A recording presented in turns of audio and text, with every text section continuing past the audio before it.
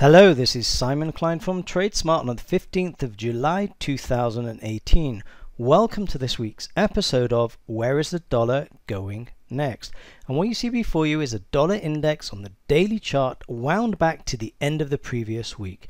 We said last week that it's most likely at the beginning of the week the dollar's going to likely move to the downside, and then we may push up from this demand zone below. So let's take a look at how the market played out last week. So on Monday, the market started off moving to the downside and then pushed up from this demand zone. On Tuesday, the market continued to move slightly higher. On Wednesday, we moved up, and on Thursday, slightly higher. And on Friday, we moved up into the supply zone and sold off, closing over here at the end of the week. So the question is this: what are the odds of where the dollar is likely to go next this week? Well, based on this time frame, at the moment it looks likely that we're going to move down at the beginning of the week. And if we hold a higher low and turn back to the upside, and we are able to break above this supply zone, then it's likely we're going to continue moving to the upside.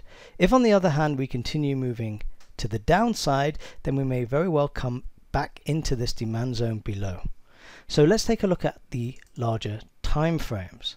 So if we look at the weekly chart, we can see that we're still moving to the upside. We're in a weekly uptrend, and it's most likely based on this time frame that we'll continue moving to the upside.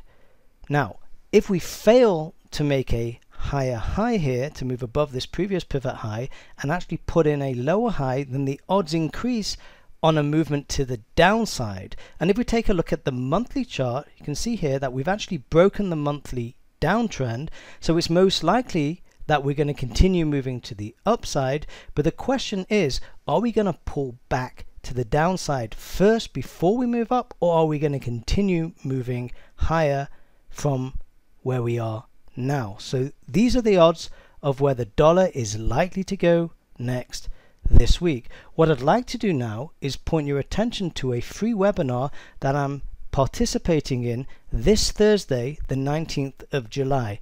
What I'll do is I'll leave a link below the video, whether you're watching it on my YouTube channel or on my blog, where you can actually sign up for this free webinar. I'm speaking at 2:15 p.m.